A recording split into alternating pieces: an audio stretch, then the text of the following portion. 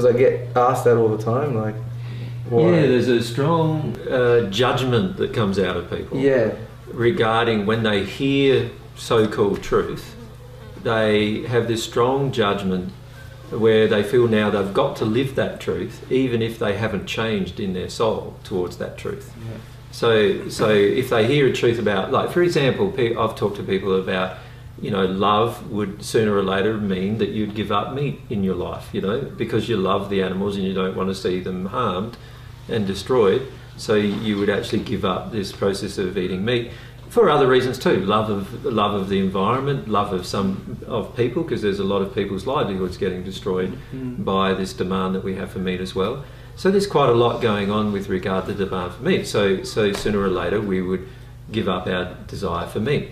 But if the person who hears those words then goes, oh, I have to give up meat, and I really like meat, you know, like, then if they don't address that issue and they just give up meat because they've been told to, or they believe they've been told to. Yeah, that's when you have to bring the humility and all that kind of stuff. They're not addressing the underlying emotional reason why they've done it.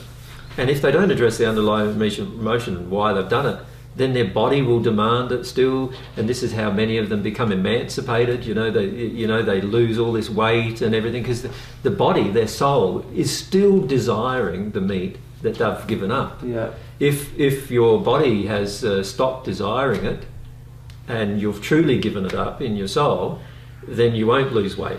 You know, you won't. When I say you won't lose weight, you won't go so thin that, you know, you go to the doctor and the doctor says, "Oh, it's because you're lacking protein." That won't never happen to you if you have given up the desire for it in your soul.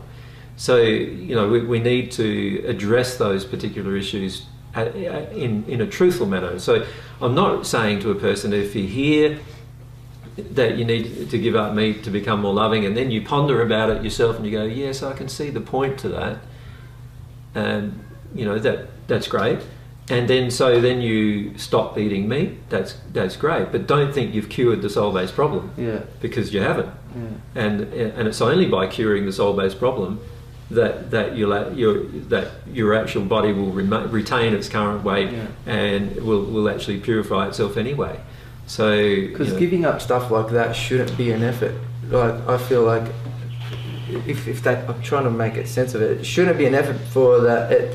You should just want to stop as soon as you deal with that issue. You just stop automatically, wouldn't it? Yeah, I don't know, Fab. Like, you know, I feel there are some addictions that we have on the planet that are so damaging to others that it's worth the effort to give it up. Okay, yeah.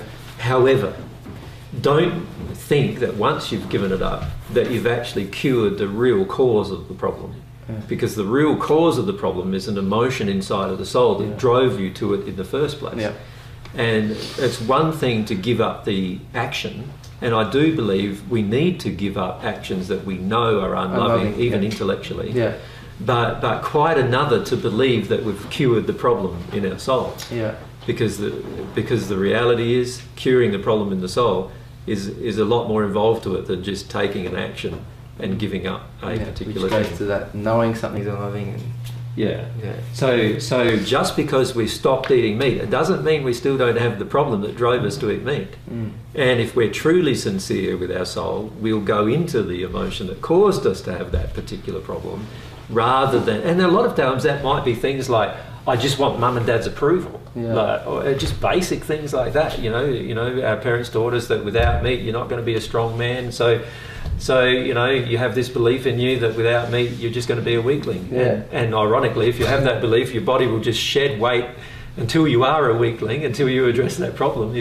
If you give up meat, but I feel that once we hear that something is damaging to others, if there is no other way to change it other than giving it up, we need to give it up. You know, if there is another way to do it, then I don't feel we need to give it up so strongly. We need to look at changing the way that we do it, rather than giving it up. So there are some things that damage other people in the world we live in. For example, you know, at the moment, a lot of diamond mining damages people. So we could choose to give up having a diamond ring, you know, giving up a desire for a diamond ring. But at the end of the day, we are able to produce diamonds without harming people. Yeah. So wouldn't it be better to take action to make sure that the diamond mines are brought into more harmony with love, you know, and all those kind of things, if we still want those particular things? And they are quite handy diamonds are to us in terms of tools and so forth. Yeah. So, you know, we need to take some other maybe alternate action other than just giving it up. Yeah. However, with eating meat, things die. Yeah, Every single time. Every Yeah. single time I've eaten some meat, something's had to die to get it on my plate. And so, you know, my feelings there is, no matter what alternative there is, in sort of what you know, with regard to my demand for meat, something's going to die. So in the end, I can see that yes, perhaps I need to give up that particular desire that I have, which obviously is not a pure desire. If something else has to be harmed for it to be fulfilled. Of course, yeah. And if you give up the meat and you haven't dealt with it, you're going to walk past a steak one day and smell it. And Exactly. something's going to happen. The emotion is still going to have to get activated. Yeah. So I feel under those circumstances, yes, give up the meat, but understand that the underlying desire is still present, and there is a need for you to address it at some point in the future, and it will be emotional. It's got to be emotional before it be released. So you know, it's very important for us to see those particular things, I feel. Yeah.